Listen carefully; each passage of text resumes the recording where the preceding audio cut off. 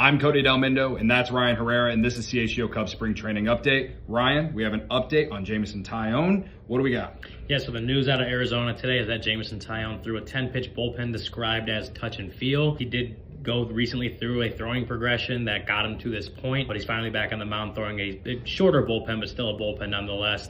He also told reporters recently that he is targeting a minimum stint on the IL to start the season, so that does make it seem like that is still the expectation, but him and the Cubs are both hoping it gets minimum, and they'll go from there. The good news is that it looks like it could be just a minimum stint, 1 to 2 starts maybe, so Cub fans can hopefully relax a little bit about the Cubs rotation. We'll see. Today's takeaways are brought to you by Factor. Use code CHGO Cubs 50 to get 50% off your first box and free wellness shots for life with an active subscription at factormeals.com/CHGO Cubs 50.